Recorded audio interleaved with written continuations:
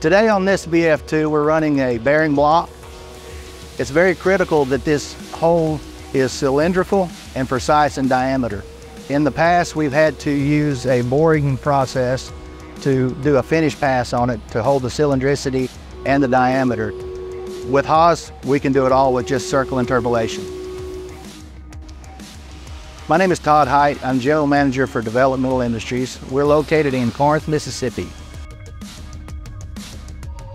Developmental Industries began in 1989, primarily as a job shop for local industries. Within the first couple years of business, Terry Ryder, our CEO, had been messing with the idea of improving a roof seamer. A roof seamer is a portable roll forming device that is used to install metal roofs on metal buildings. His vision was so successful that today we are the world's largest dedicated manufacturer of portable roof seamers.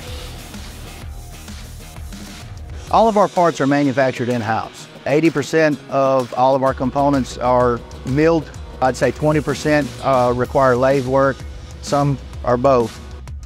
We machine 70-75 aluminum, 60-61 T6 aluminum, 416 stainless steel, 10-18 cold roll. All of those components go into the manufacture of our machines.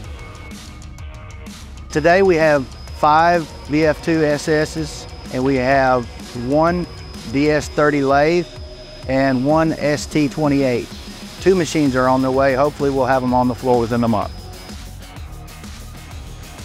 We take pride in the fact that our product is made in the USA, and that's something I like about Haas. I like the fact that Haas is made in the USA and that they get that.